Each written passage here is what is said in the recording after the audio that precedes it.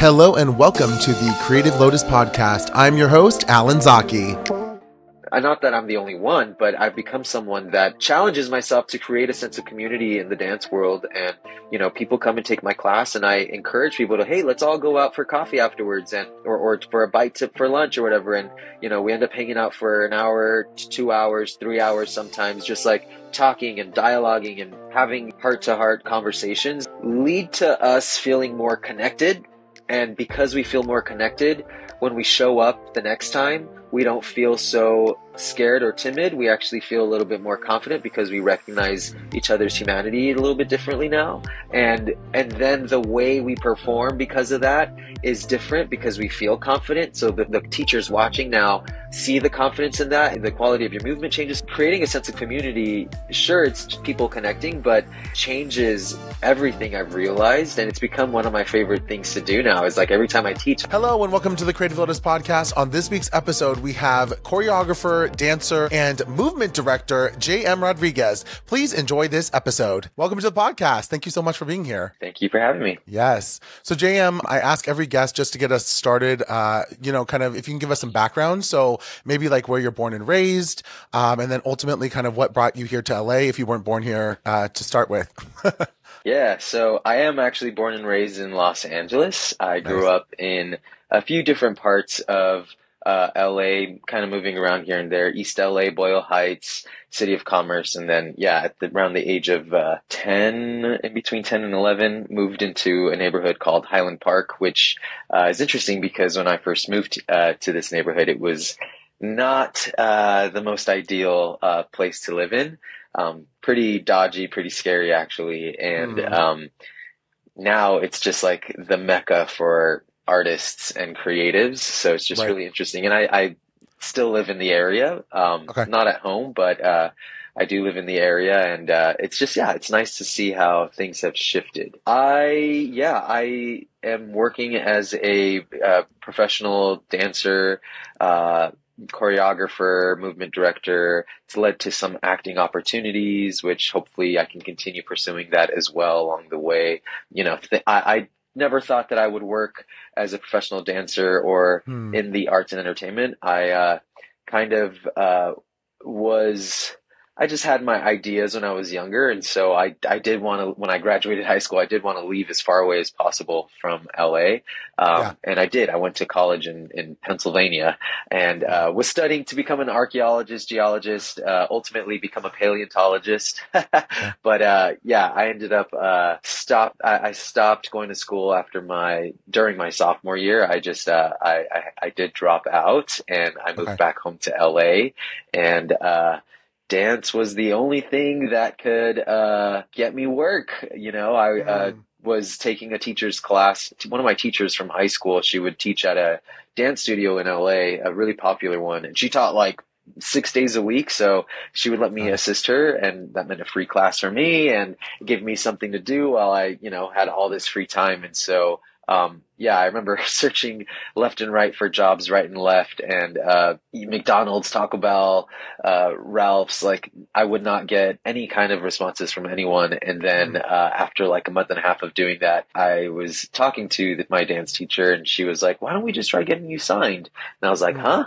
She's like, yeah, as a professional dancer. Before you knew it, within a month, I was booked on a show on a Disney Channel show. I then booked this touring job that took me out of out of LA for like 6 months, so it was just like, whoa, I did not realize I could do this, but here we go, here we are. And I did originally plan to go back to school, but because of how things are moving with my career, I decided to stay. So I am here to stay. Nice. And I haven't left. Well, I have left. I've definitely had traveled a bunch during my 13 years of working professionally as a performer, but LA is definitely my home, and it's where I've been able to really establish my roots. So, yeah. Amazing.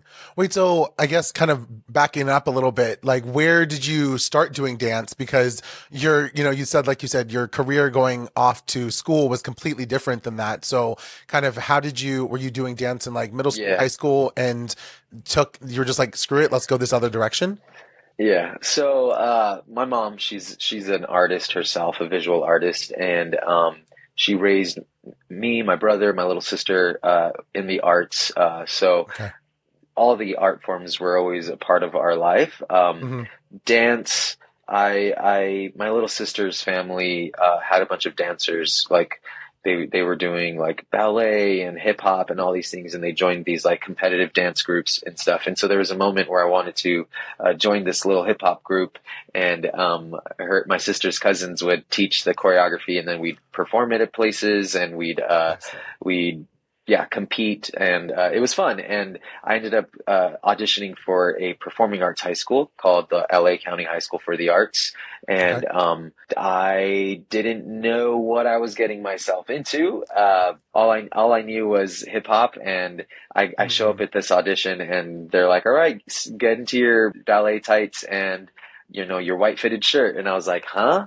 Ballet tights? I'm supposed to be doing ballet right now? What the heck?" So the Yeah. audition was my very first ballet class and modern class and all of the above. But yeah, that school was incredible. I really got to learn I learned dance like in all forms, Hmm. from ballet, modern, jazz, and really, really, really good training. And I did start late. Though I did have my first ballet, modern, and jazz classes there in high school. However, because of maybe my age or the way my brain had developed at that point, I kind of took it seriously because I felt like I was not only behind compared to all the other dancers in my grade, but also I felt like I needed to catch up in order to Mm. maintain good grades and just to make the most out of it. So I worked extra hard, not necessarily any harder than any other students, but for myself, I worked extra hard and Right. really tried to catch up to my fellow dancer classmates. Yeah, by the time I was a senior, I definitely grew a lot. However, because the school was geared towards this very technical based, classically trained, gearing you up for the company world, conservatories, Right. universities and things like that. I felt like based off of the amount of training I had and based off of what I felt like I couldn't do, there was no way that I'd ever be able to work professionally as a dancer because it's just, Mm. I started way too late compared to all the other people I was dancing next to. And yeah, I did doubt myself a lot. I was like, oh, I don't have the same lines and technique. And I did know how to move. I will say I've always been a mover. Yeah. But as a professional, you have to be able to back up the movement with technique usually. Hmm. And so I did have technique as well. I took 4 years of intense like training. However, I just felt like I wasn't capable maybe of Mm. achieving a professional career in dance. So Got it. that's why I ended up going to school for academics. However, again, because of the training I got, it was really good training. And when I had the opportunity to actually step into that world and see if it's even worth a shot, I did realize right away that it actually was possible. Mm. And also the fact that I was working commercially here in LA, because there is a couple different sides to the dance world. There's like the company world, which, Hmm. dance companies like Alvin Ailey and Complexions and Lines and all these big companies, or conservatories even, like things that are based in like live performance art. That's one side. And then you have commercial dance, which is like what you see on TV shows, movies, commercials, all that stuff. It tends to be a little bit more showy, a little bit more pizzazz, I guess, but they are definitely different. However, because I had this classically trained background and I was showing up Hmm. to these commercial auditions, it did actually make me stand out because at least back when I was starting, now it's slightly different. These little kids these days are crazy. They could do Yeah. everything. When I was starting, there was definitely a lack of classically trained dancers, in the Mm. commercial world. So I did notice myself standing out in that sense when I would go to auditions. But yeah, I never thought that I would be here saying that I'm a dancer, but here I am today, doing Yeah. it for the past 13 years. So That's awesome. Yeah, it's funny. So I grew up in kind of the performance world, and I actually went to performing arts high school as well. And I auditioned actually for tap. That was like my thing. I like grew up with like Shirley Temple and everything. And so I tapped for like over 8 years, and I went to this high school and I was like, yeah, I'm going to be like this, pro tapper or whatever. And then I realized how clicky, the school was for dance specifically. So like if you weren't on like, the teachers, list, then like you really weren't going to advance. And so I was just like, yeah, this isn't really for me. And so then I kind of went into the visual art side of it and started doing painting and drawing and stuff. But yeah, that's so amazing that you learned all this dance, but then ultimately you decided, you're like, go to school for academics, but then ultimately come back to it. And yeah, I've made a career out of it, which is incredible. I know. Yeah. That's It's so like cool. it's like it followed me or something. It's like Yeah. this is what you were meant to do. And Yes. I could always go back to school. However, I feel like I like where I'm moving right now, and I want to be able to continue moving in that direction. And I've Mhm. also realized, like, because I challenge myself to do this, I'm actually inspiring a lot of people around me, including my family, my Mhm. friends, especially my friends that work in the industry as well, where maybe their career currently isn't moving as fast as they'd like. Yeah, I really, nowadays I find that I'm like, no, I want to prove to them even that like there's no need to give up. So yeah, it's been a pretty big motivator for me to continue going, because Yeah. it's not easy being in this career, working in entertainment where everything is just so uncertain, especially after the pandemic. It's even uncertain times 1,000. So Yeah. it's not fun to live a life of uncertainty. You never know when you're going to have another job or the next paycheck, or you might do a big job and then last minute you'll see that you weren't even put in the final edit. Right. So Right. there's so many factors. Yeah, it's such a challenging career to be a part of. However, yeah, if you keep it up, I really feel like you will find your path within the community or within the industry. And if anything, if you keep it up long enough and you're able to make something out of it, you can help others create paths for others or help them out along the way, which is where I'm at right now, trying to help guide, the younger generation of dancers who have been coming to take my class recently and whatnot. Just really Nice. creating a sense of community, to be honest, because that makes a huge difference, Yeah. especially in a Absolutely. city like LA where it's so isolated. It's so spread out in LA, and it's easy to feel very isolated. So, Yeah, definitely. I know it's funny. I think a lot of people come to LA thinking like, oh my gosh, there's like all these people. It's like going to be so community based, whatever. And then you realize how like isolating it is. Yeah. Like everyone has like their cliques. They have their own thing. Like you are in one part of the city, not another. You're not going to cut across town. Like everyone thinks that everything's so close, but it's like, no, you far, far from each other, usually, if that's the case. Yeah. So. yeah. I'm curious, kind of going deeper into kind of what you're talking about, which are like, what are maybe some struggles that you've had to go through kind of in your career, like for the last 13 years, but that you feel have kind of like helped you and motivated you to kind of stay in the game, something that someone might see as kind of a difficult situation, but you kind of like turned it over and you feel like it made you grow even more. Well, for one, I've the first maybe 5, 6, 7, 8 years of working professionally in the industry were it was a lot of like trying to figure out how I can connect to other people so that I can potentially get opportunities and Hmm. get agents so that they can find me opportunities, and then maybe I can meet choreographers and they can give me all these things of like almost like searching for the opportunity from something else, from somewhere else, relying on other people essentially Right. to give you these things, which is kind of what happens when especially when you're first starting the first few years. Obviously there's not like I mean, you can say I'm going to create my own work and bam, do it. But Yeah. when you're starting, you don't know anything, you don't know anyone, so it's hard to find those opportunities. So when the pandemic hit, I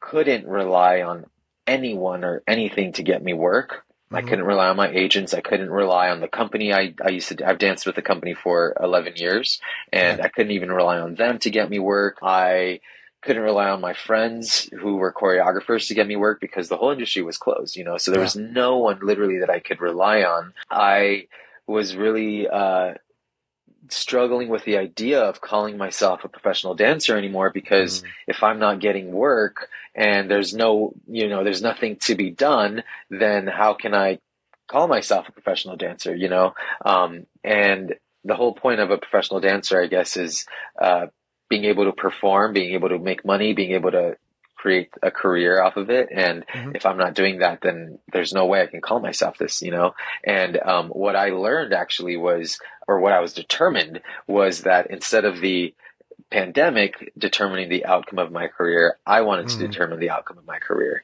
So Yes.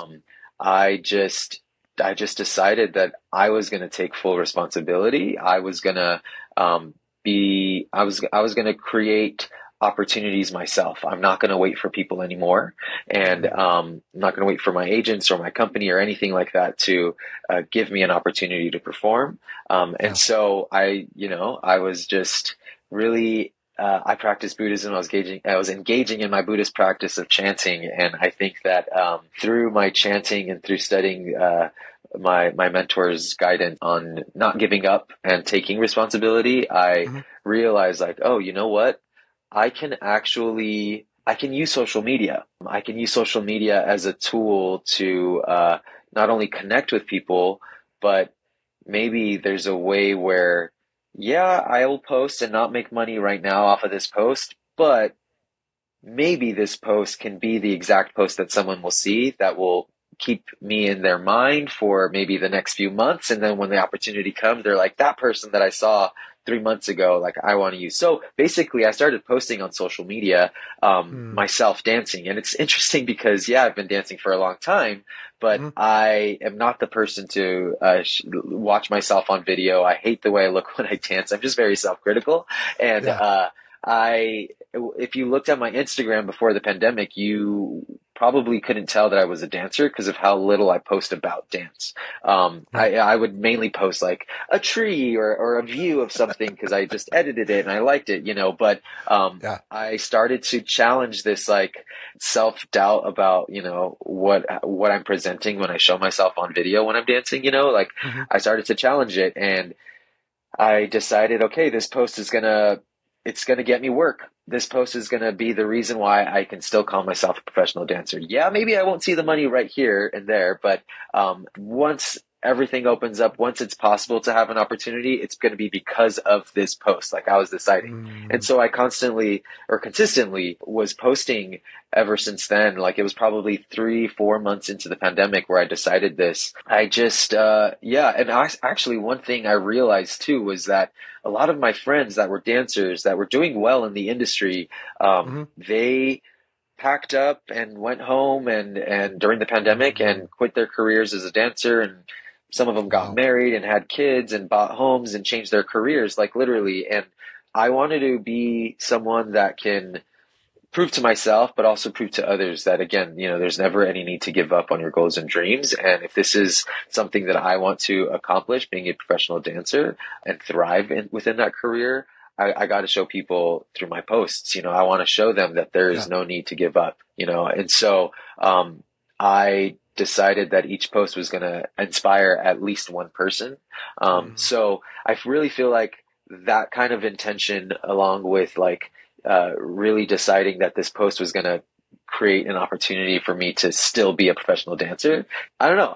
So the momentum started to build, and I became very consistent with my posting. And yeah, people started to recognize what I was doing, to the point that once the industry finally opened up 9 months later, I was triple booked on Wow. commercial jobs. I had a TV show, I had an animated series that I was going to shoot, and then there was this like pilot for a show or something like that, and I had to turn down opportunities so that I could do, at least one of them. But it was just like really crazy to see this shift, because before the pandemic, where I was in my career, I was doing well and people recognized me here and there, but I was struggling a lot. Where I was after the pandemic, or when things finally opened up after the pandemic, it was like people wanted to work with me. People were requesting me. People were direct booking me. I wouldn't have to audition Wow. for things, and I booked like TV show left and right. And, dancers that I had been wanting to maybe someday dance with in the Mhm. future, were hitting me up to see if I was available to dance with them. And I was like, wait, you want to dance with me? Like, I thought I would be the one reaching out to you someday about it whenever I'm Mhm. brave enough to. And now you're reaching out to me, Wow. and so it was just, yeah, crazy to see how when I took control of the situation, it wasn't that my problems went away necessarily, but I was able to change my mindset, the way I was viewing my situation, and I was Mhm. able to determine that I was going to be the one to decide the outcome. And I really feel like that gave me, yeah, motivation to just go for it, and honestly, one thing that people kept telling me during the pandemic, or just throughout the past few years, is like, how do you do it? How don't you get like burnt out? Don't Mhm. like, how are you so consistent? Actually, one of the things that a lot of people would respond to the posts that I would put out. A lot of what I found, it wasn't like, oh my God, you're so good. I mean, people say that, but what I was seeing a lot more of was, wow, you're so consistent. And I didn't realize that Mhm. consistency was something that a lot of people struggled with, but that was one thing that a lot of people were noticing, is how consistent I was.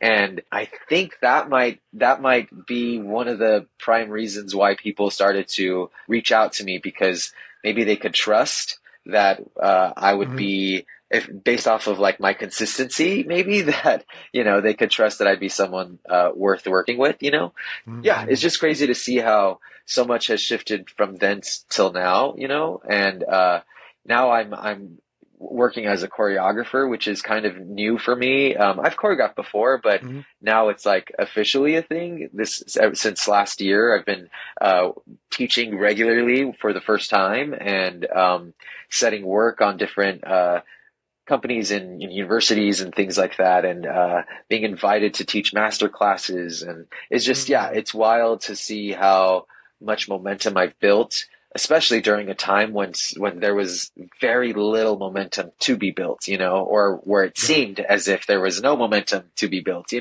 I was Yeah. able to like full speed. It was crazy. So Hmm. yeah, I don't know if that even answers your question or not, but Yeah. No, that's what I have to absolutely. say.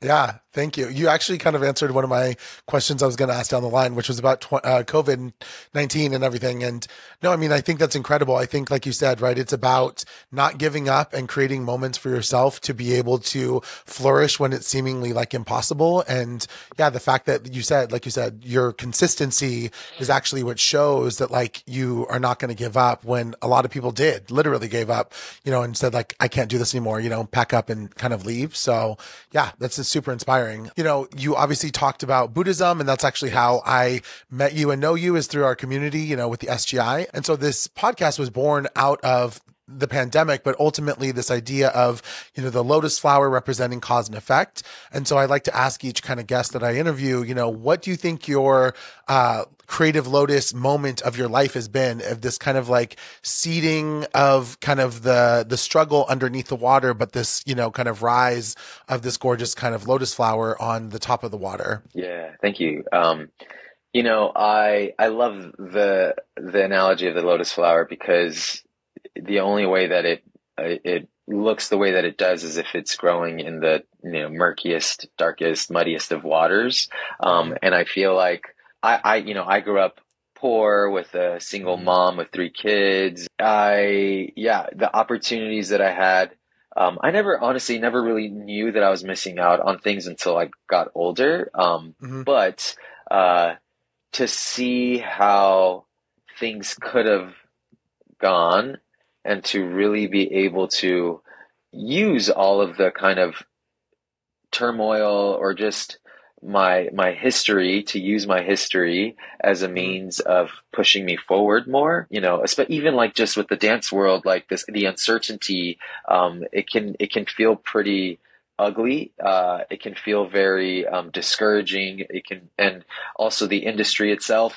is very, it can be toxic. It can be, just energy clashing left and right. I'm sure, like we all know, and Yeah. most environments have that as well. But it's, when you're in the industry and you're dealing with other artists, artists are sensitive and artists want to share their opinions and their voices. So there's just a lot of potential for chaos in, I feel like all the stages of my life that I've experienced. I don't know that I have one specific moment where I've realized this like blossoming out of the mud. I feel like I'm continually almost engaging with the mud. And now I'm at the point in my life and in my Buddhist practice where I'm able to see the mud and almost have a little fun in it, have a little mud fight.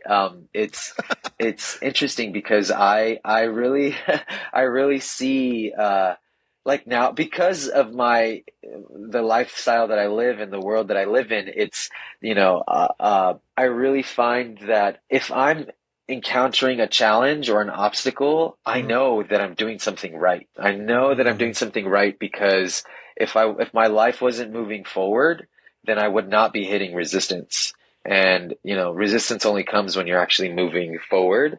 And Right. I really feel like if I challenge myself to keep my life moving forward, and honestly, sometimes that means just saying, or just not giving up today, could be me moving my life forward, but knowing that, or being aware that when we move forward, resistance appears. To me, it honestly makes me feel like I'm doing something right. And I've had several situations happen within the past year, even where like all poop hits the fan, and like I could easily like be depressed and want to just like quit everything. But instead I'm at the point of my practice where I'm like, no, like I want to prove the power of Nam-myoho Renge Kyo. I want to prove the power of my life, and I want to show. I have to show the people that I'm supporting, the people who look up to me. I have to show them. I have to show them. I'm going to show them. So really, it's been an opportunity for me to regain my power in a way, to demonstrate the power of my life and also demonstrate the power of my mentor's, legacy and philosophy of human revolution. And so, yeah, I feel, I love the analogy of the lotus flower because I can relate to it so much. Beautiful. Very well said. Thank you for sharing your story as well. I want to know kind of how did you get introduced to this practice? Because, it seems as you've shared, it's very much a part of your life. And it's even a part of your @ handle on Instagram as well with the NMRK standing for Not Renge Kyo. So yeah, I would love to know a little bit more about, yeah. That's funny. It's awesome that because a lot of people they'll look at my Instagram handle and they're like, "What's JM Manurkanurk?" They're like, "Manurkanurk." Funny that you think that, but That's hysterical. yeah, That's so good. yeah. I actually in in the Lotus Sutra we hear about bodhisattvas of the earth emerge dancing. Well, yeah, I was in a dance rehearsal. And I used to dance for a Bollywood company for about 5 years, and it was within this company that I met a Buddhist member, an SGI member. He was at that point he was directing a lot of music videos for different Indian artists, and he would use the dancers in the company I danced with for the music videos. And there was a point where he wanted to get back into dancing himself, and so my director invited him to one of our rehearsals. And when he got there, she actually pulled me aside. I used to help her run a lot of the company. She pulled me aside and she was like, "Hey, can you meet with this guy one on one when he gets here, and just do like a private for the next 2 hours?" And so I was like, "Sure, easy." So, he got there, we met, we were dancing and talking and whatnot. And by the end of the one-on-one session, he literally just asked me, if I wanted to come with him tomorrow. He was like, or Sunday, you want to come with me Sunday morning to meditate? That's it. And so it's interesting because I was not really looking for meditation per se. Hmm. I don't know. I just, for some reason, didn't fully vibe with meditation. Yeah. I'm not a fan. I'm not a fan of closing my mind off and like trying to quiet, my surroundings and quiet my mind, because I've always felt like it's part of who I am, and I Mm. should be able to use it rather than put it away. And but literally at that time. I had finished reading this book about it was an Mm. astrologist who was she wrote a book, and in it she was talking about a lot of different things that Hmm. it was the first time that I was seeing or hearing or reading something from someone that had ideas or philosophies that really kind of naturally were what I believed in as well. So I was like, huh, this person's saying these things, and I'm like, that is what I feel like I've always believed in, even though I didn't grow up with anyone telling me this. Mm. And yeah, one of the things I was searching for was spirituality because of it. And so I was like, Got could it. I call, I couldn't, I never vibed with my own religion growing up. I grew up Mm. Catholic on my mom's side, Christian on my dad's side. And I Hmm. just, at an early age, I was like, no, I can't say thank you to something outside myself because of all the Mm. crazy stuff that I've been through and what I've been able to accomplish. I did the Yeah. work. So I cannot say thank you something else for giving me this thing because I did the work. Wow. And there are many other religions that I would like be kind of like looking at, but Mm. yeah, this concept of giving something to outside yourself, I couldn't vibe with it. And so, and there were other different forms of like spirituality and self-help. And my mom would like always try to tell me about the secret. She's like, yeah, you'll like it. And I was like, no, I won't. I don't know why, but I don't want it. And, but I started, after reading this book, I started to really question my spirituality, because if I don't practice any form of spirituality, Hmm. what kind of, can I call myself spiritual? The one thing Mm. that I did believe in was myself, and I believed in other people. Yeah. But I've felt that way for many years, but I never knew if I could consider myself spiritual if I believe in myself and believe in others. Like, does that mean I'm a spiritual person? I don't know. So it was funny that this member, literally during this time of like contemplating these things, he was Hmm. like, do you want to come meditate? And even though meditate was not a word that typically would be like, yes, I was like, you know what? Because I'm searching for it, I'll Hmm. take it. Let's go. I'll do it. And Wow. it just so happens, actually, he doesn't remember the story fully, but I'm pretty sure this is how it went. I show up Sunday morning, and I rode my bike to the train station. I took the train to the center, North Hollywood, Hmm. and the Buddhist Center. And I got there. I called. He didn't respond. He didn't answer. It's like Hmm. 9 in the morning. I was like, well, he must have slept in or something. He's a young man. I'm sure he Yeah. might have gone out the night before, is what I was thinking. So he Right. maybe just overslept. And naturally, I would have turned around and just went back. But because I rode my bike, I took the train, I got Right. there, I walked to the center. I was like, you know what? I made it this far. Might as well just go in.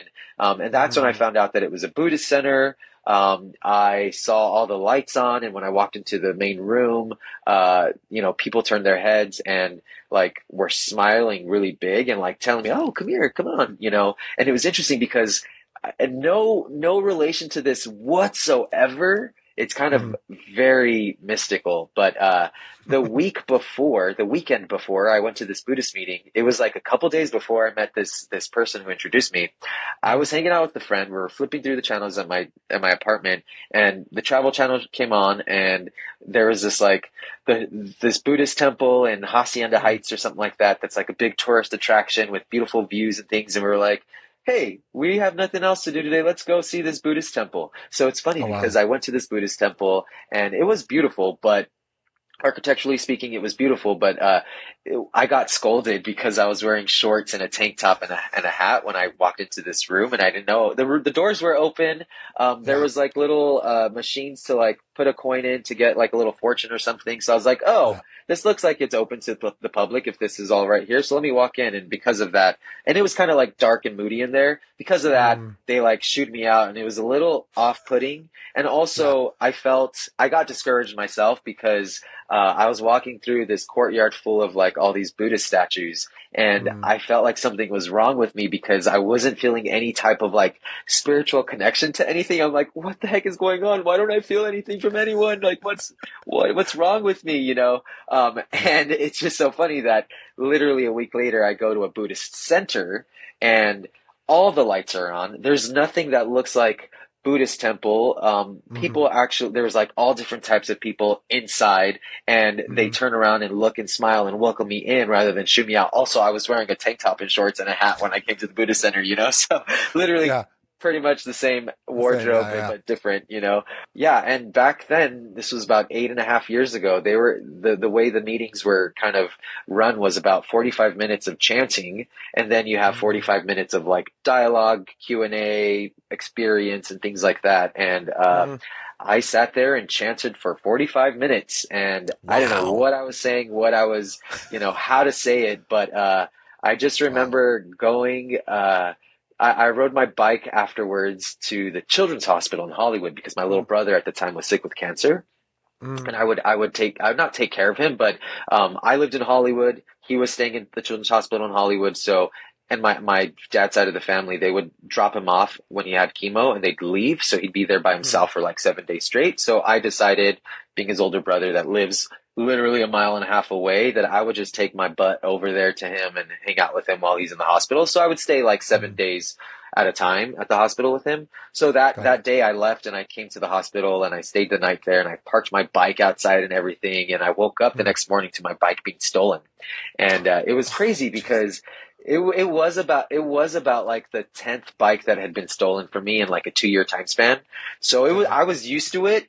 And naturally when I get my bike stolen, I feel very like lost, and I feel like a little hopeless, and very, I don't know, I definitely like, I say things that I shouldn't.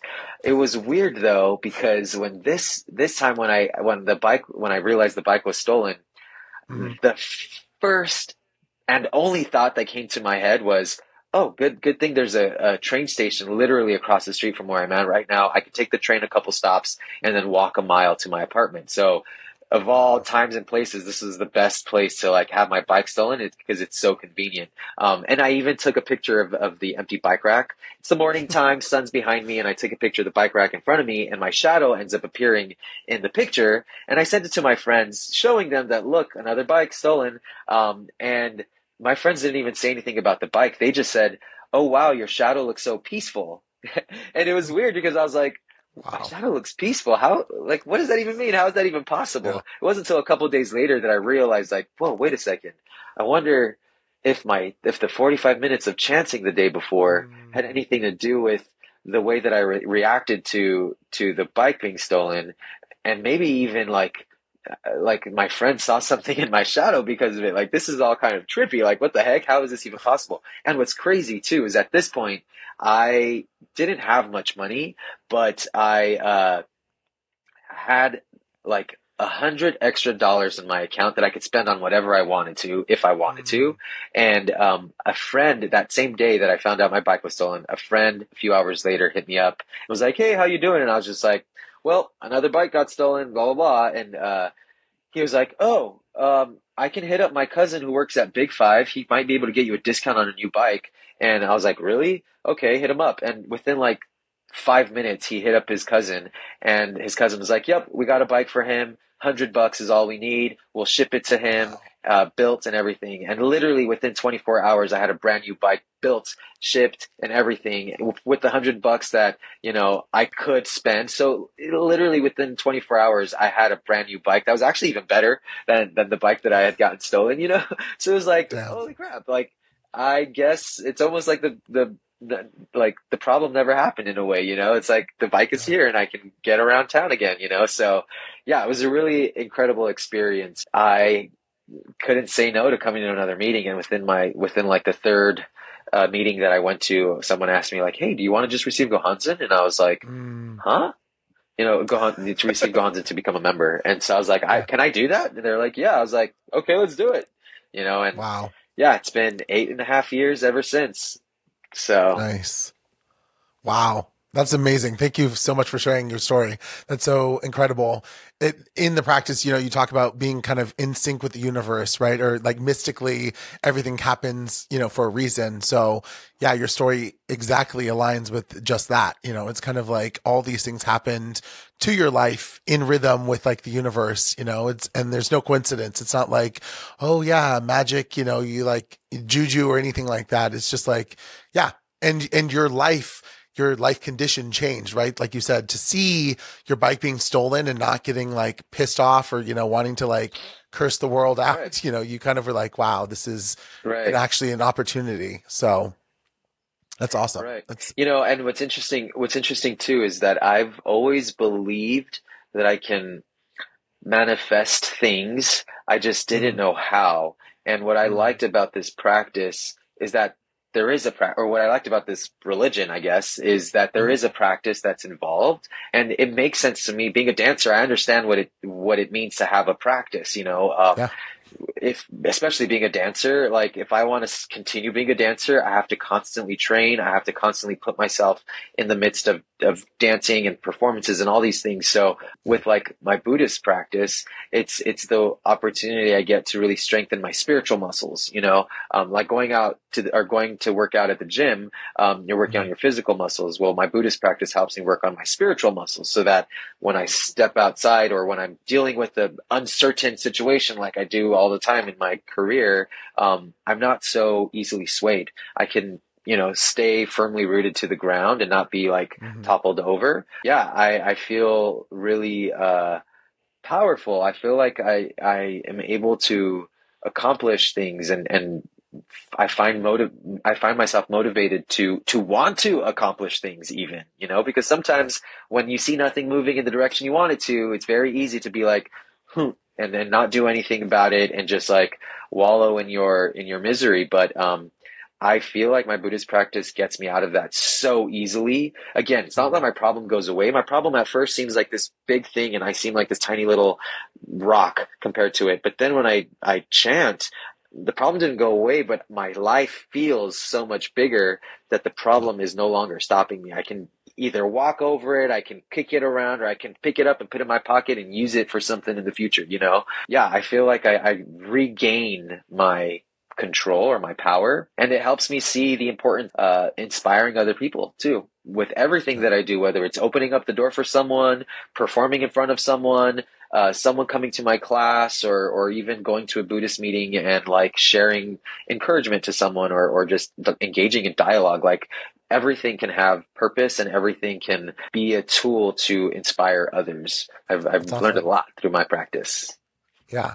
I love that analogy of being able to like also be able to like pick it up and use it later, right? It's like you're using that struggle or Yeah. that shitty situation and turning it into something to, kind of empower you. Yep. So, yeah, well Right. put. Everything has value. Absolutely. What do you consider to be kind of one of your greatest achievements that you personally take pride in, but maybe you're not outwardly known for? Like, obviously your social media is amazing with all these dance and everything that you do in choreo and the work that you do. But is there something that you personally take really deep pride in that, has been kind of an achievement that you were working towards? That's a good question.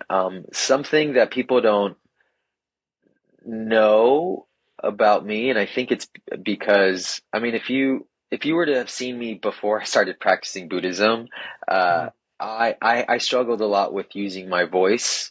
I mm, struggled a lot with being able to talk to someone of maybe higher status of me, or what I deem to mm, be higher status, like a principal, a teacher, a choreographer, a director. mm, I could never give even like a presentation that I studied, couldn't give it mm, in front of a crowd because I would choke on my own breath. It was like mm, really kind of detrimental. But it wasn't until I started practicing and engaging with the SGI community, and they asked me to like be an MC. They asked me to share my experience at a podium. They mm, asked me to engage in dialogue with people I don't know. So like I really was able to strengthen that my ability to speak in front of people. And now Hmm. it's, a lot of people love what I have to say. A lot of people want me to speak more, and a lot of people value what I say. People don't realize how much I struggled to get there. So it's, yeah, maybe that's like a hidden thing. Like there's a reason why I was a dancer, because using my voice wasn't really a thing for me. That's cool. So That's really yeah, that's awesome because I think a lot of people can relate to that. I think thank you. that yeah, expressing yourself outwardly is easy to do, physically and through movement and everything, but yeah, to use your voice is powerful, right? Words have very strong meaning and purpose as well. So, yeah, I totally get that. Thank And you. yeah, and I was going to say that the community as well, like you said, gives you these opportunities, right? To really kind of break out of your shell and express yourself in a way that, the Yep. most shy person would probably never, consider, but it's like, it's that expansion of your life force, expansion of your life that the community is all about. So yeah, Yeah. that's Yeah. awesome to hear. What do you consider to be your Thank you. greatest weakness? And then what steps do you take when those things kind of come up, to overcome them in the moment? I think one of my weaknesses is a tendency to be lazy. I'm Relatable. naturally a lazy person. Yeah. I'm naturally a lazy person, and sometimes I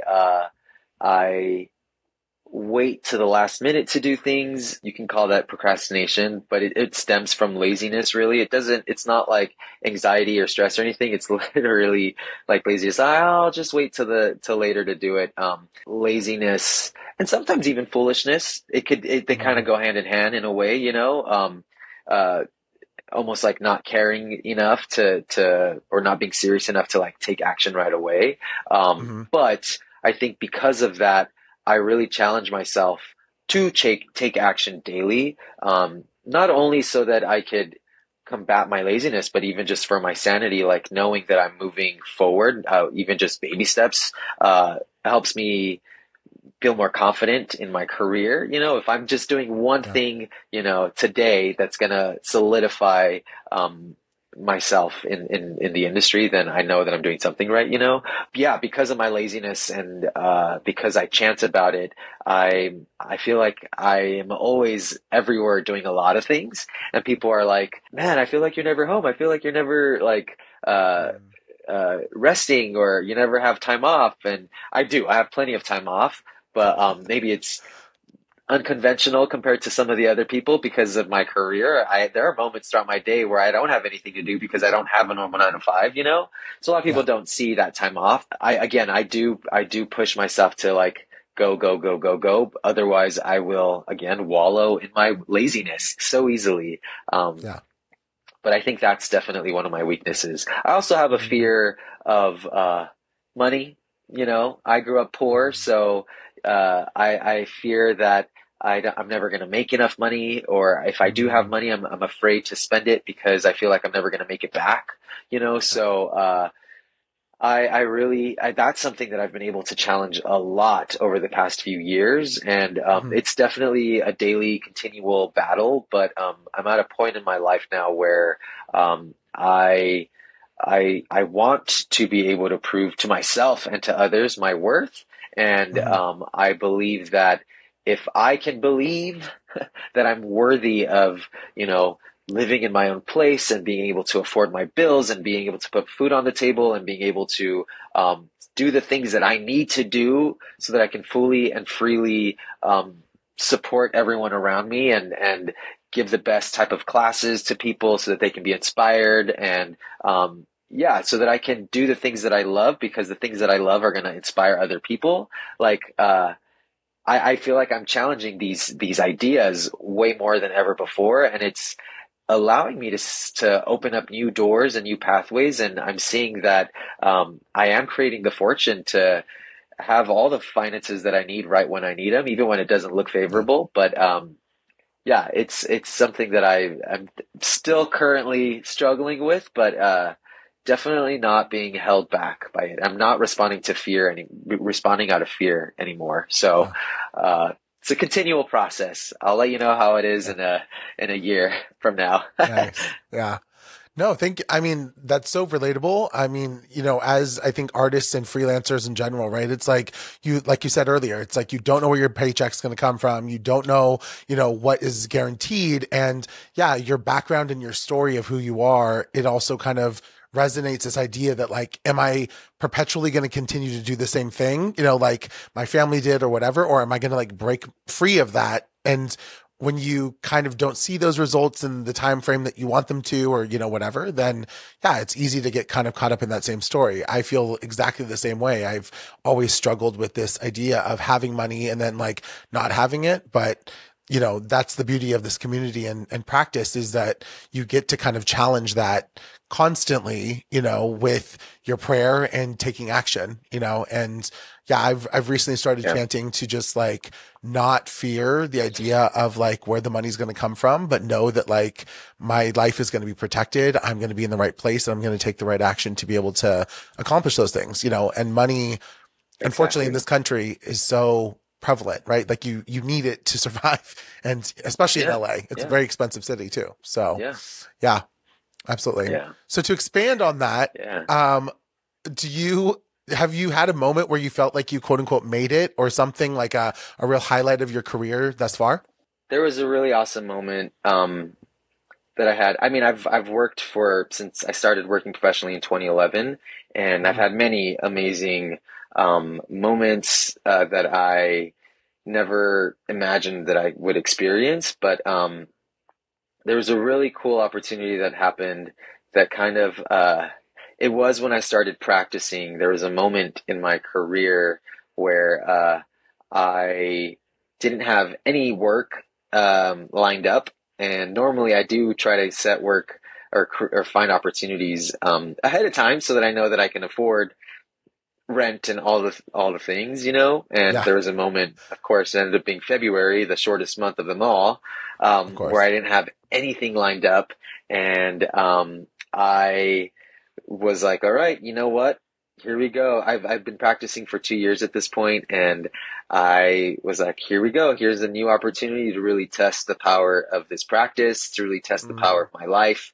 And I just started chanting ferociously with like zero doubt possible, mm, um, that I would find an opportunity to perform, to mm, inspire people, that I was going to find an opportunity uh, to inspire my fellow dancers that were going to be performing, that they too would want to perform to inspire other people. Because wow. I don't know that a lot of dancers or artists think about. I mean, some, I'm sure some do, but I mean, for myself, before I started practicing, I wasn't thinking about, I want to inspire at least one person in the audience today with my performance. Like, no, it was like Yeah. stress about how well I was going to do or how well I wasn't going to do, and if I'm going to get the choreography, if I'm going to do the thing right or whatever, am I going to look Mm, good on stage? That whole thing, like, that's all that I thought about. Never did I yeah. think about like the audience and them feeling like inspired by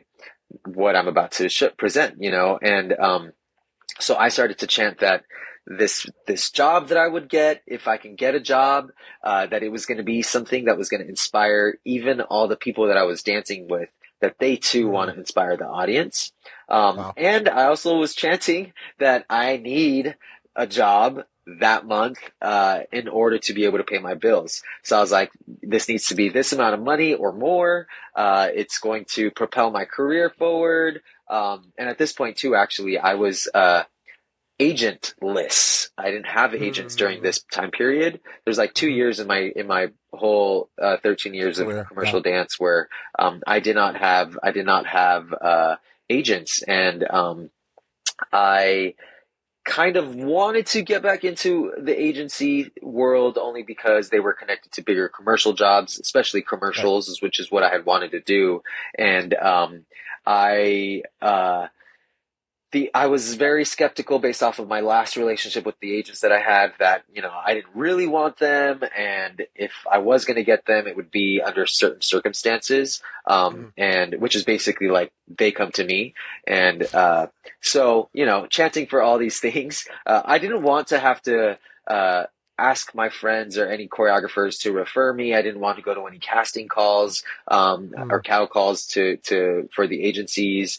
If they were going to come to me, or if I was going to get signed, it was because they were going to come to me, And so I was chanting these things, and I was even chanting in a way where I was like, you know what? I'm picking up the opportunity. Like, I was physically doing this while I'm chanting. I'm like imagining that I have an opportunity right here, and I'm grabbing it and I'm putting it on my lap. I'm like, that's how much I'm believing it right now. Like, there is no doubt at all creeping in. And it's crazy because within a couple days of chanting that way, I was in a rehearsal, and the choreographer at the end of rehearsal, it's like a Friday, the choreographer is saying, all right, guys, just want to give you an update for next week.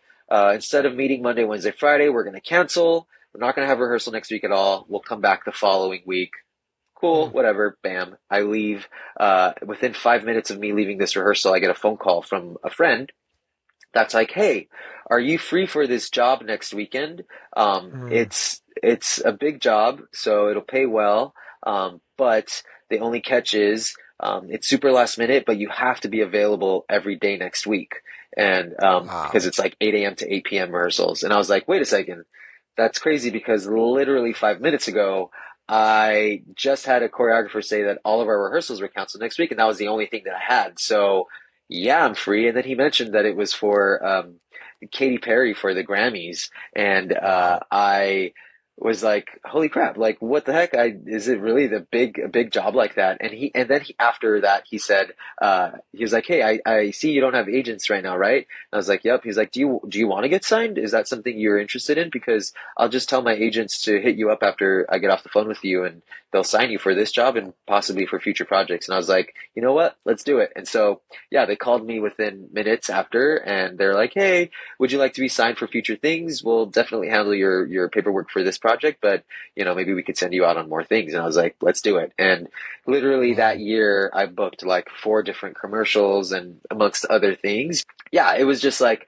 I got to perform, I got direct booked on this job that, got me signed with agents. It paid my bills for that month and then some. It was like way more than what I was asking for. And get this, not only that, I find out that what Katy Perry wanted to do. So this was 2017, February 2017, and it was, if you rewind 3 months, it would be November 2016. And if you understand what that is, that was a crazy time when certain people got elected. And I remember the world feeling like just all types of ways. Yeah, this performance for the Grammys was actually Katy Perry making a statement to the people to really recognize their rights, and we created this image of the Constitution within our performance to inspire the audience. And I actually shakabuku'd about 6 or 7 different, or I shared my Buddhist practice and this idea of inspiring others through art. I shared that with like 6 or 7 or 8 different dancers out of the 30 dancers that were a part of this thing. And even at literally right when we were about to perform, live on the Grammys, we're in our set on the stage, and we're like all 30 dancers and Katy Perry, we're like sitting in this tiny little house, and we're all holding hands, and Katy Perry's like doing this prayer, saying like, all right, we have a mission here. We're going to inspire people, like all these things. Wow. And, when she finished her prayer, when she finished it, I yelled out "Nam Myoho Renge Kyo," so that everyone could hear it. And half the people already knew about it because I've been talking about it the whole week we were there. Right. And then I found out that within 24 hours, Katy Perry was found at the Buddhist Center in Santa Monica with one of the Buddhist leaders, Danny Nagashima, going to intermeeting. Not that I had anything to do with that, but it was just like the rhythm and the timing, and just like it was just so crazy and mystical, and such an awesome opportunity. And or that was the beginning of a new trajectory for my career. And it's, the reason why I am where I'm at right now currently. So, wow. Yeah, it was a huge turning point in my career. Wow. That's incredible. Talk about mystic too, because now Katie's with Orlando Bloom, who's also a Buddhist, part of the SGI. And then she's chanting, and that's incredible. Yeah. And Yeah, like you said, the fact that this is kind of changed the trajectory of your career is amazing. That's such a great story, and yeah, living proof, Yeah, as we say. thanks. So I'm curious, kind of what brings you the most happiness now versus maybe when you first started out, in this dancing world, if you will. What makes me happy currently in this dance world, this crazy dance world, is honestly engaging with people. I Mm, actually this past year, like I mentioned earlier, I've been teaching a lot, and all of 2023, I like was really engaging in within my career to become a teacher and choreographer. Thanks to social media, people are recognizing what I'm doing as well, and wanting to learn from me and requesting, my expertise and whatnot. Because of that, though, I am somewhat now being looked up to as maybe a leader, maybe not a leader, but someone of influence or impact, yeah. And Yeah. so I thanks to my Buddhist practice and engaging, with my SGI community, I realize like how powerful community is. And Mm, I've not that I'm the only one, but I've become someone that challenges myself to create a sense of community in the dance world. And people mm, come and take my class, and I encourage people to, hey, let's all go out for coffee afterwards, and or for a bite for lunch or whatever. And we end up hanging out for an hour to 2 hours, 3 hours sometimes, just like talking and dialoguing and having like just heart to heart conversations lead to us feeling more connected. And because we feel more connected, when we show up the next time, we don't feel so scared or timid. We actually feel a little bit more confident because we recognize each other's humanity a little bit differently now. And yeah. and then the way we perform because of that is different because we feel confident. So the teachers watching now, see the confidence in that, and the quality of that the quality of your movement changes. So like creating a sense of community, sure, it's people connecting, but it like changes everything I've realized. And it's become one of my favorite things to do now is like every time I teach, Mm, like I want to get people together. And actually, because more and more of my friends are practicing now, I had mm, one of my friends receive Gohanzen. I have another friend who's on his way to receiving Gohanzen, and wow. we're becoming members. And Hmm. because we're all hanging out in a group, we're talking, and a few other dancers that take my class are actually other Buddhist members as well. And so we Hmm. just have these conversations that naturally stem from Buddhism, or Buddhism comes out. And literally, just the other day, I had a friend who doesn't practice or know too much about Buddhism. She was like, "Hey, do you remember those Buddhist meetings you were talking about? Can you next time we hang out, can we talk more about that? Because I'm pretty interested." So Wow. it's really crazy to see how people really want that sense of community. People really are hungry for a healthy life philosophy that makes Hmm. sense and that is practical, but also helps us believe in the things that we think are impossible. Hmm. um, and yeah, I think connecting with others, especially because, LA is a very transient place. People come in and out all the time. So it's Yeah. hard to really create your roots here. And because I'm giving people the opportunity to create that community, I really feel like a lot of them are creating those roots, and I'm seeing them all work now. Like some people, this group that I've been meeting up with after class, like there's maybe 4 or 5 of them that are fresh to LA, and Hmm. within the past few months, several of them are like now moving up and doing things, and it's absolutely Wow. not because of anything that I'm doing necessarily, but I can see how more comfortable and confident they are in who they are when they show Hmm. up to my class or when they show up to rehearsals or to an audition or whatnot. This sense of community really makes a difference. So it's Yeah. definitely one thing that I always look forward to now is engaging with my fellow dancers. It's really Hmm. fun. Amazing. And then on the flip side of that, what do you consider like when you first started out, in this biz 13 years ago, did you feel like was your desire more maybe superficial or what brought you happiness was maybe more just kind of like the achievements and things, or was it kind of rooted in that same sense of community or purpose? Definitely when I first started, I was it was, again, I didn't even know that I could do this. I did not think that it was possible for me to be a dancer. Right. The reason why I kept it up was because I was able to book things. So I felt like, well, commercially speaking, it's really hard to get booked on a job. And the fact that I am getting booked, maybe I should take that into consideration because, Mm, it could be harder. Or not that it wasn't hard. It's just, yeah, the likelihood of someone getting booked on a TV show is very, very slim. And the fact that I was able to do it was like, okay, I should really take this into consideration, you know? mm, But also because I was making money that was like decent money, yeah. I realized like, shoot, I could do this if I keep this up. Like I could make good money and I could do well. I never really thought of anything more than that. I mean, Mm, yes, the art for art's sake too. But I didn't really know I didn't have a deeper understanding of art necessarily. I did, but I didn't. I understood it. I understood that art could be deep, but I didn't know how to bring that out within my own life or with the art that I was mm, creating necessarily. I'm mm, naturally a deep person, and the way that I move might be pretty deep compared to or the way that people see me. mm, So whether I knew it or not, people were feeling things from what I was showing. But I wasn't aware of it. I wasn't at the forefront of my like intentions for why I want to dance. mm.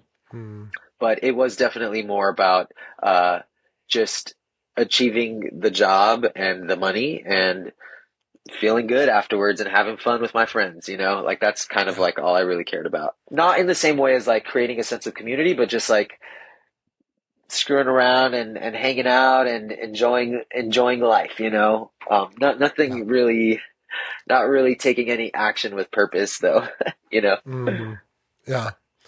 I will say that, I mean, you kind of tapped right into the next thing I wanted to ask you about, which is like the choreography that you do and the dance that you do, the social media videos and everything that you've created are so emotionally engaging. Like the way that you dance and perform is very like, yeah, it kind of speaks volumes. So I'm curious kind of, dance is kind of like a form of storytelling, right? And so maybe if you could just kind of expand upon like where does the emotion or kind of internal storytelling go on for you when you're doing choreography as well as performing, and kind of yeah, maybe also like how do you tap into that to share with your other performers that you're teaching how to perform the works that you create as well? Yeah, thanks for asking. And I appreciate everything you said. That's so kind of you. Well, if I'm being completely honest, I don't think about too much when so a lot of what you see on social media is actually Mhm. just one form of dance that I do. People, Right. I mean, if you were to look at my social media, you might not recognize that I can do like hip hop or that I've done Bollywood or that just like I can do other things, but what I like to do or what comes naturally to me when I Mhm. like freestyle or when I improvise dance, Mhm. it is more, of a flowy, uh, a little bit of balletic mixed with um, a little bit of everything else. I Mhm. do have certain like qualities of hip hop and popping and just like different textures and musicality that I've engage in and one thing that I like to think about is the unexpected. Mhm. I like things that are unexpected and I try to embody that in my movement. So there are a lot of things that people recognize me for now, like certain spirals and just different Yeah. things or a left leg going up. So there's definitely like things that have oh, that's very JM, like at least that's Yeah. what my friends say, Yeah. especially people that I've been dancing with for a while now.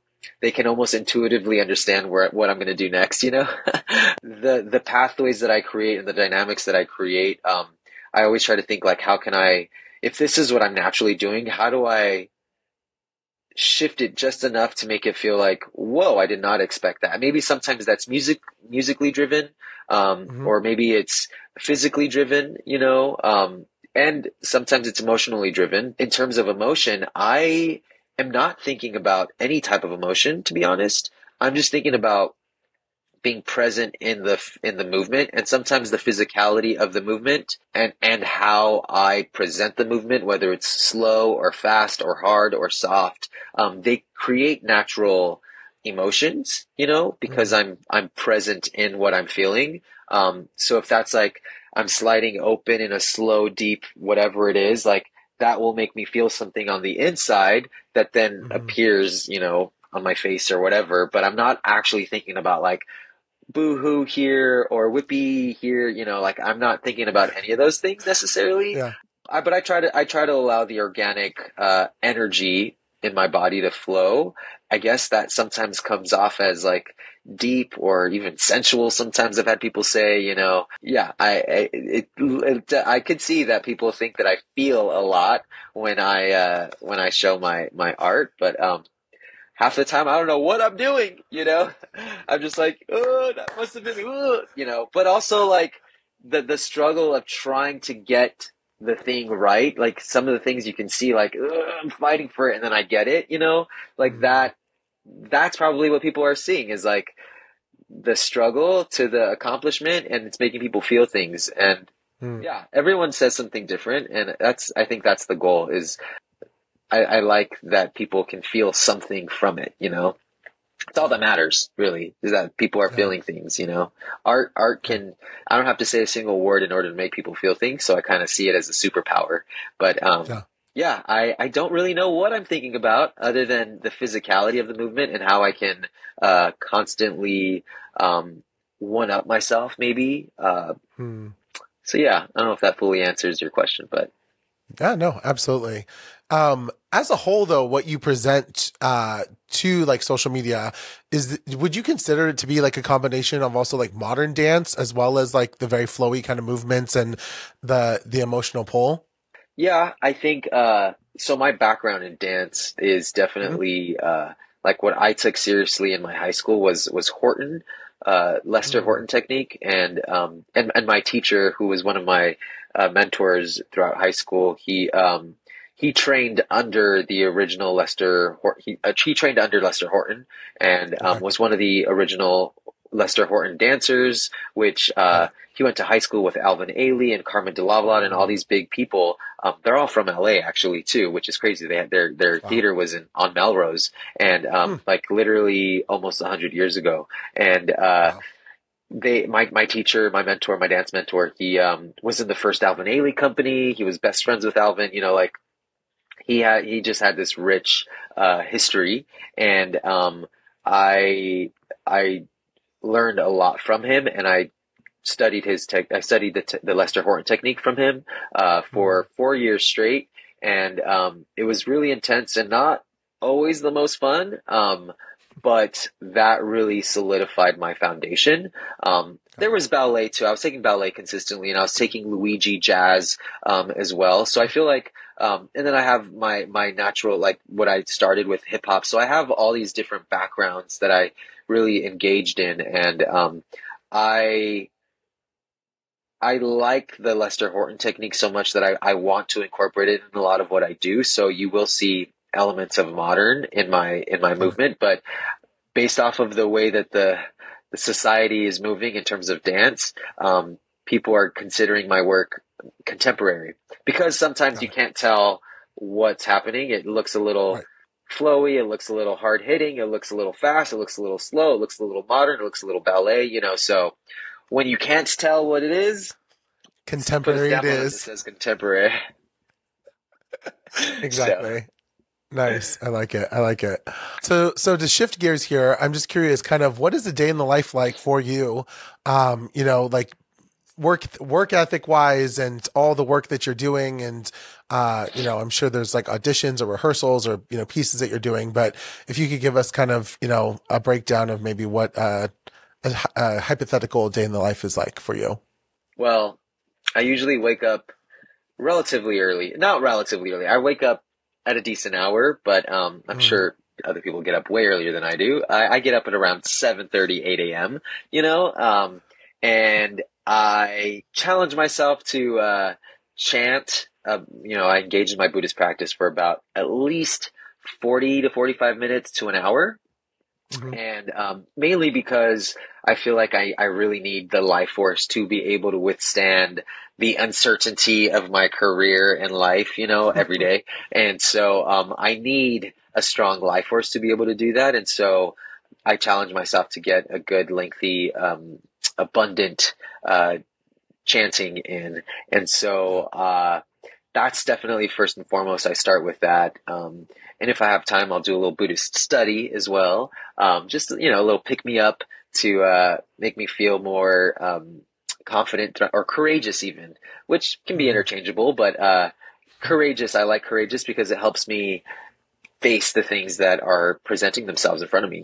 And so I depends on the day because because of the uncertainty of my career, there may be days where I have nothing going on, and there may be days where I have Hmm. too much going on. But I typically will meet up with other dancers to collaborate.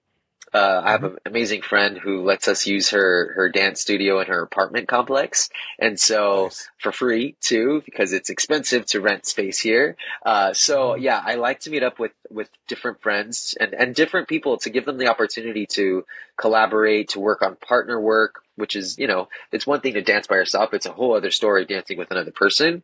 And even Hmm. though you may be training or have had training in it, if you're not actively engaging in that partner work, then it's very easy to forget how to do it. Yeah. So it's fun getting in the studio to work to collab with other dancers because it's like, oh crap, how do I remember this? How do I remember that? So I try to challenge myself to do that pretty consistently, meet up and collaborate Hmm. with other dancers. Yeah. I depends on if I have a job or not, but I have rehearsals a lot of the times, ideally during the day, the first half of the day, because dancing at night can be a pain in the butt and a little dangerous because it's, when it gets late, you get tired. So, um, Hmm.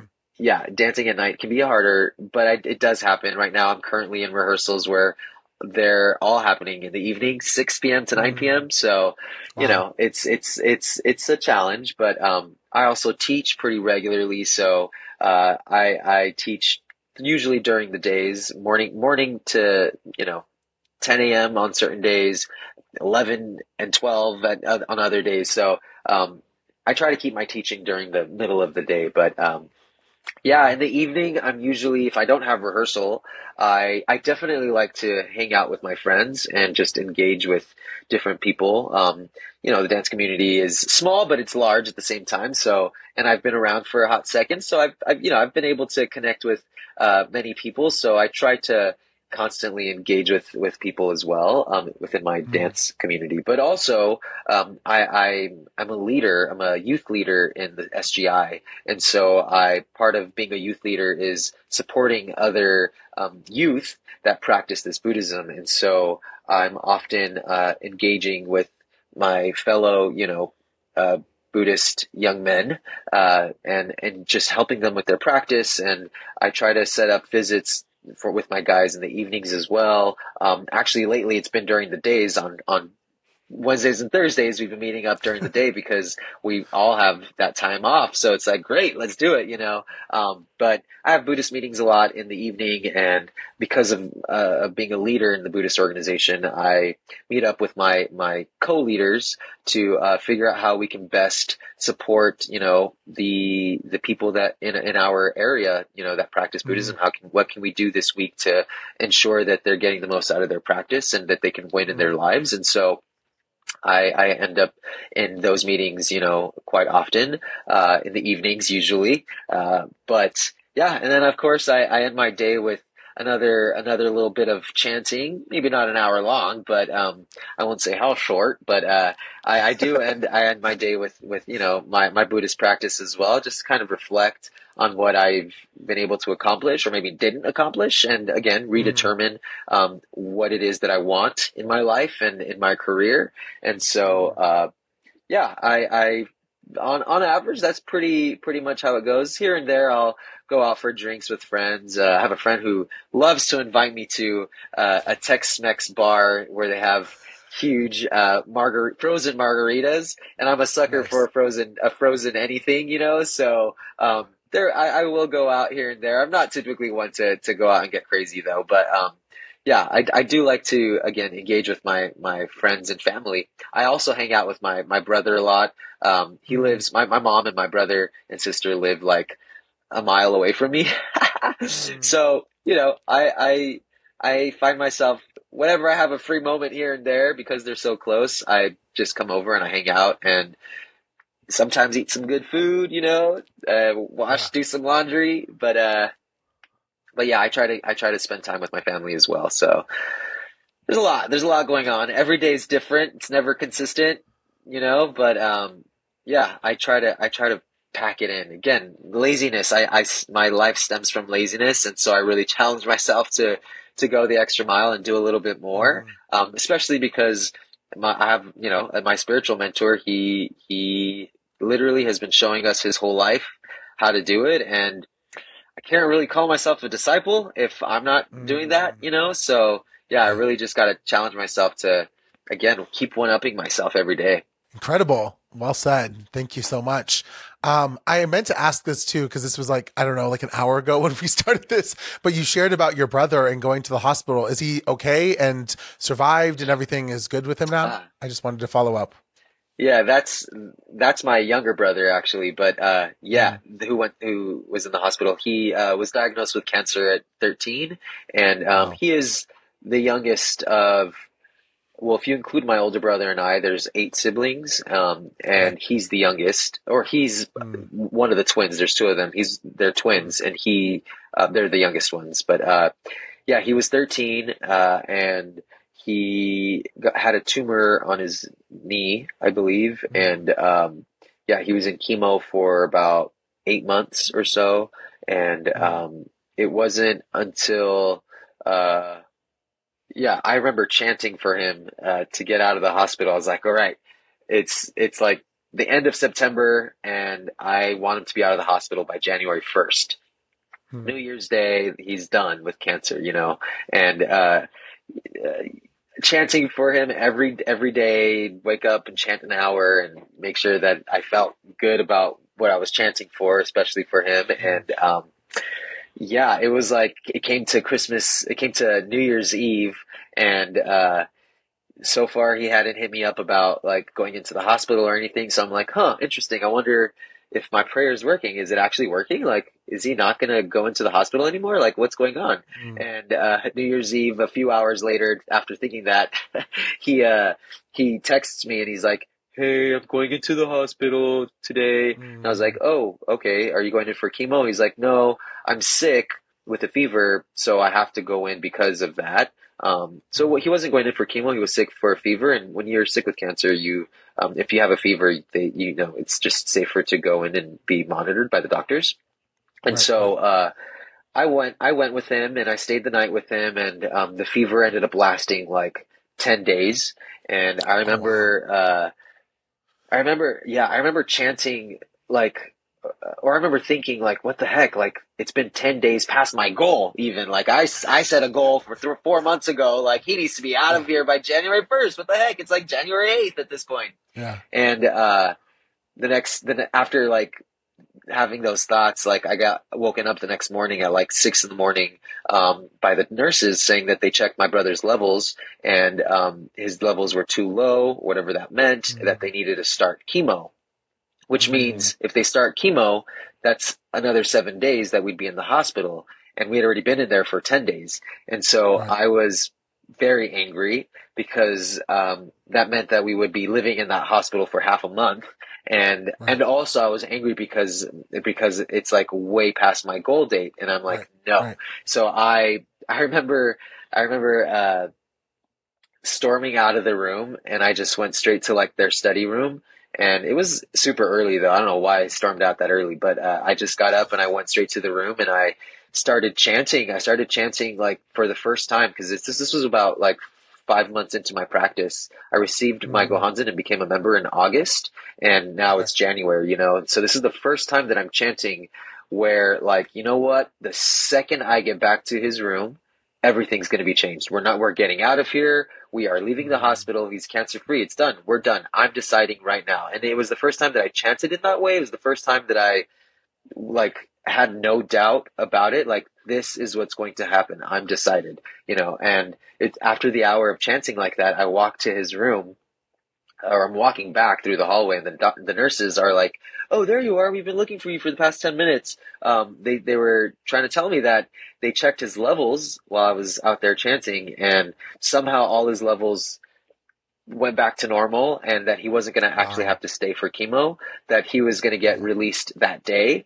And they let me know that next week he was scheduled to go in for chemo, but if all goes well, then it would be his last. And then we went in that next week, and they kicked him out after a day and a half because of how well he was doing. Wow. He was eating like a pig, he was talking, he was so lively. They needed to use that space for someone who actually needed it.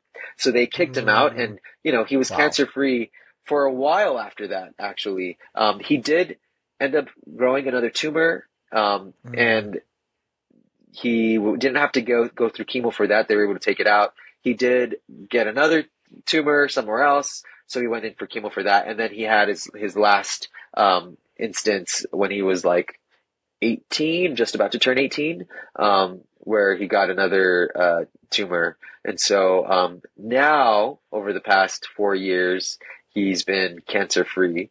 Uh, but wow. yeah, it was Awesome. definitely a battle.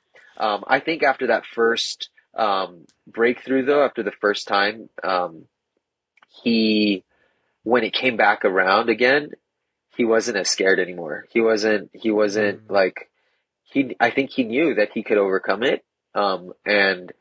And what's cool too is that every time he would get sick, like, he requested me to be there with him, type of thing. mm, Even he like helped me fulfill one of my childhood dreams of going to Disney World.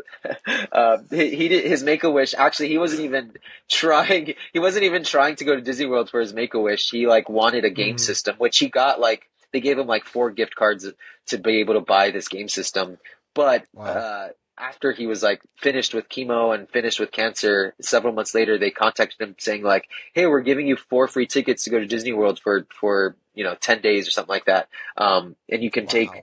anyone you want with you." And my dad and his twin brother were obviously going to go, but I thought that he would give the other ticket to my dad's wife or something. But Mm, he requested that I go. And so nice. I was just like, "Oh my God, really? Like, I never thought that I'd ever get to go." And we got to go for free. It was actually pretty bad Yeah. because I can never go to a theme park ever again. Every ride we went on, we were put in the first. First, Like, we yeah. didn't have to wait for a single thing. We were able to do the entire park in like half a day, twice. Wow. We could do the whole park Wow. twice in half a day, and then go to another park the next day, or go to the other park the next half of the day, and like do it twice. Like, literally, we went Mm, everything you could do in Orlando, Florida. We did it in the time span that we did it, with like so much extra time. And I got to wow. really like bond with my little brothers. Because they live Mm, with my dad, I don't live with them. I didn't always see them growing up, but right. it was a really awesome opportunity. And of course, I got to fulfill that childhood dream of like Yeah. going to Disney World. I never thought that that would ever happen. So it was a really amazing experience. That's awesome. I love that. Well, thank you for sharing that. Yeah. What an incredible story. And on top of that, right, it really showed you, I'm sure, the power of your own practice, right, to be able to like overcome something for Absolutely. someone else. Yeah, not just yourself. Yep. Yep. It Yeah. showed me the power of my life, that I Right. can actually Yeah. achieve these things through this practice. Yeah. Yeah. Incredible. I love that. Okay, I only have a few more questions here, then I will let you go. Maybe quickly, kind of, what's one thing or a couple of things that you've learned about yourself while being a choreographer and a dancer, and kind of helping others through the form of dance? I've realized that I have high expectations. um, I can be a little hard or harsh on people. I did meet up with someone to collab, and she did share like that it's been like 2 years since she's done any kind of partner work. I realized during our collab session that I was like being like stern and strict and whatnot. And I did share the reason why I want to be this way. I want to make sure that we're both putting out good quality work, and of course it's social media too. So you know if we're dancers and and we're friends with other professionals, they will see when we mess up. They will see all the little hiccups and whatnot. So, I wanted it to be clear that we're putting out something of good quality, and obviously to show our skills and what we can do. I realized, like, crap, am I going overboard here? And so I mentioned to her, I was like, I'm sorry if I'm going a little overboard. She's like, no, actually, this is perfect. I need this strictness because I feel like I'm so like disconnected from this because I haven't done it in so long that I need that little push in order to get it right. I need you to tell me if you see these things, tell me so that I can do it. Because at the end of the day, we both want to put out good quality stuff. But that is something, and it just means that I did share this with her. It's because I believe in their potential, and so I want to be someone that helps pull out that potential. I wouldn't be working with someone if I didn't think that they could do it. Yeah, I feel like this is something that I've been able to learn and also utilize is like being able to be the person to pull out people's potential even through movement, help them find something authentic in themselves, but also an elevated version of who they thought they were, through dance. Amazing. Do you find yourself conflicted or kind of trying to be a perfectionist? Because I know a lot of artists go through that, myself included, of kind of really striving for something, but then if it doesn't it just kind of pisses you off or frustrates you if you don't get it to quote unquote perfect the way you see it. Yeah, I used to be that way. Okay. However, and naturally, because I'm a Virgo, Virgo Libra cusp, but I'm a Virgo, and so detail is definitely detail is a big thing.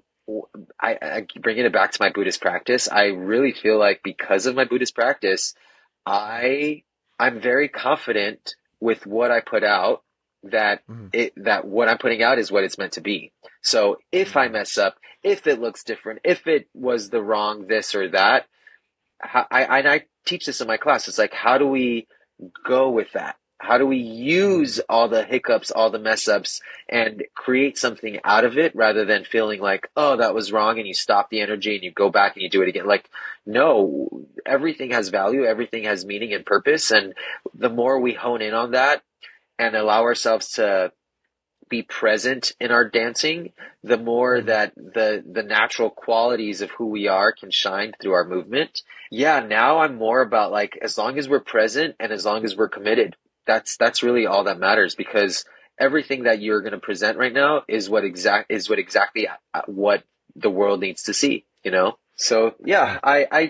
I mean when I'm choreographing and setting work on a company or on people, I definitely say like, okay, challenge doing this, challenging that. However, when it doesn't happen, it's not like, it's like, all right, that's what it needed to be. And I feel Right. very confident and assured about it, especially when I chant about my work that it's going to impact people. I chant that Mm. my work positively impacts the entire globe. So Mm. I feel like because I chant that and because I have the faith, backed behind it, backing it up, I really believe that I can be confident with what I'm putting out because I have my daimoku behind it. Mm. Amazing. So moving right along, who has been like your biggest supporter or fan that's really helped you kind of keep going through, this whole process, and kind of, been there to go through the ups and downs with you along the way? I'm very independent, and I feel like I try to do things on my own a lot, um, Mhm. and I try to uh, uh, give myself and others the benefit of the doubt, and I do notice like engaging with my fellow dancers, talking about career wise and just the dance world, like engaging with my friends in the dance world, just engaging with them. It doesn't even have to necessarily be about talking about uh, what didn't go well or whatever it is. Just engaging with them helps me feel better. Also, this idea of proving to them that there is no need to give up. This is something that I've been incorporating to my daily life really over the past like 5-ish years now. And I'm realizing uh, that that's something. that keeps me motivated to want to push forward still, is like, all right, people, I need to show people, I need to show others that that this isn't the end, that there is still something that can come out of this. And, that's been a really big motivator for me, to be honest. So like having people to support is what has been a big motivator, because it gives me the drive to want to show proof in my life, and so that they can see it and be able to believe it in themselves as well, but of course, engaging with my friends is a great way to do that. And to be honest, my Buddhist community, anytime that I feel like I'm struggling with something, I'm able to have dialogue with people who are consistently studying the Buddhist philosophy, and they're able to help me see different perspectives of things. And just going to a Buddhist meeting and hearing someone share their experience, light bulbs start to go off in my head, whether I spoke to them directly or not, and so I feel like my Buddhist community has really been a big, huge support to staying positive and staying, reassured on the course that I'm meant to be on, so. Amazing. Thank you. Thank you. So looking to the future, what are maybe some goals that you have for like the next year, 3 to 5 years, or even 10 years from now, which seems daunting? Yeah. Ideally, I can create a career in movement direction, becoming a movement director, which it's moving there, and I have done a little bits here and there, but I can really establish myself in that way, and I can work in the dance world in many different facets, from working with actors to creating a flow in a scene, whether it's dance related or not. Maybe it's just like the way background moves at a mall, like maybe I'm shooting something and it's at a mall, and I want people going down the escalators, I want people walking here, and then you pass through here, and then you reveal the main actors and they start walking towards, things like that. That's also movement direction. Working with Spider-Man on how to do the, like that's movement direction. Or it could even be like choreographing a musical, or, a scene that has a big dance number or a duet or whatever it is. Like it can incorporate so many different things as a dancer choreographer, movement direction. So that is ideally the long-term goal. That's where I want to be in the next like 3 years, even if I can.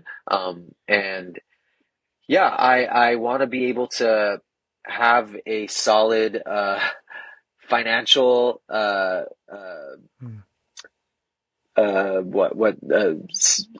solid financial stability. I want that, which is hard, but again, I want to prove to people that it is possible, because it is possible. I know people that are doing it. I just can't separate myself from them. I can't think like, oh, that's because they're them and I'm me, that I can't do it. If they can do it, I should be able to too. I'm going to use them as like inspiration or fuel for inspiration, Yeah, I also want to continue dancing and performing.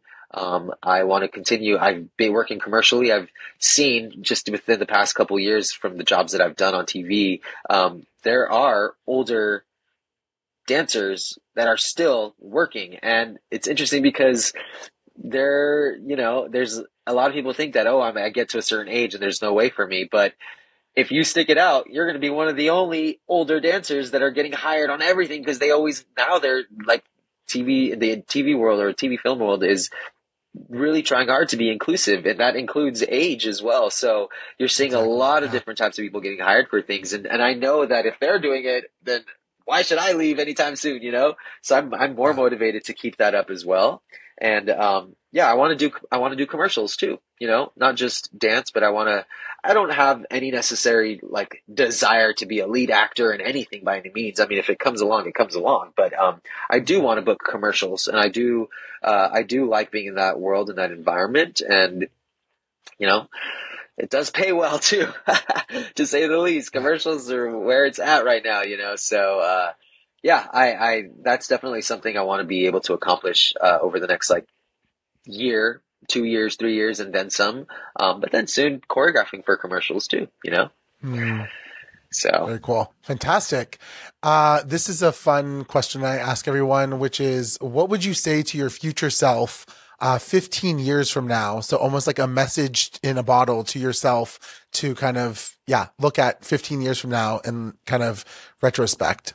Yeah, if I got the chance to experience my older self, my 15-year older self, I would probably tell him to not forget who you are and to keep honing in on being authentic, because I feel like that's the more I can, or what I'm realizing, the more I'm feeding into my own authenticity, the more I'm able to actually connect to other people, you know? And yeah, I feel like if I'm creating from a place of authenticity, what I'm creating feels real and people can relate to it, even though it's abstract. So yeah, to not forget who you are. Amazing. I totally agree. Do not forget who you are, because there's only one you. What is one phrase or motto that you what is a motto or phrase that you live by, if you have one? Oh, I could say this only because it's one thing that I've been saying since I was in high school, mainly because my dance mentor would always say it. It's KISS. Keep it simple, stupid. Yes. I like it. I like it.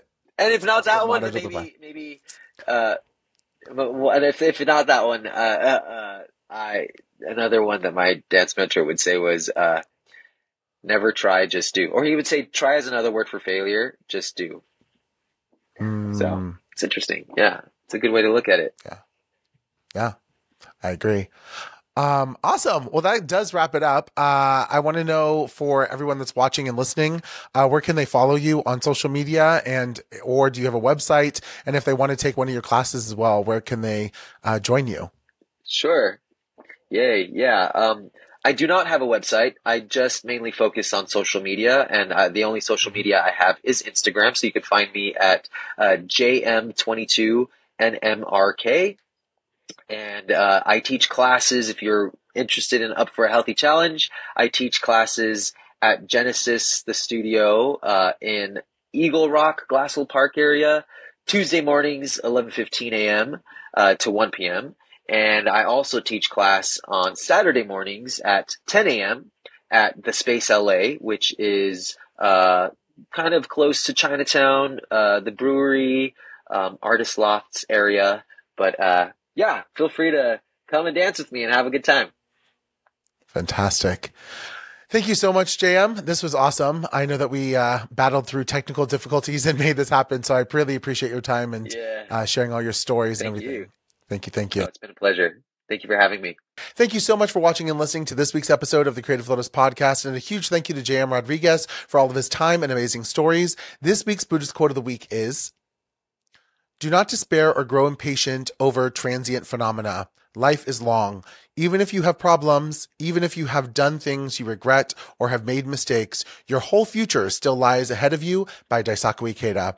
Thanks again for watching. Go ahead and give us a big 5-star review on Apple Podcasts or Spotify or wherever you listen to your podcasts. If you're watching here on YouTube, please give us that big thumbs up. It really does help out the channel. And if you want to check out another full episode, check out this one right here. And until then, we'll see you there. Have a wonderful day and stay safe. Bye-bye. What is up, Creative Lotus family? Thank you so much for supporting the Creative Lotus Podcast. Go ahead and follow us on social media. On Facebook, we're at the Creative Lotus Podcast. Here on YouTube, maybe you're watching, we're at the Creative Lotus Podcast as well. And on Instagram, we're at the Creative Lotus Pod. And my personal handle is at Alan Zaki. We say thank you once again. Go ahead and subscribe, listen, write a review. And until the next episode, we'll see you there. Have a wonderful day and stay safe. Bye-bye.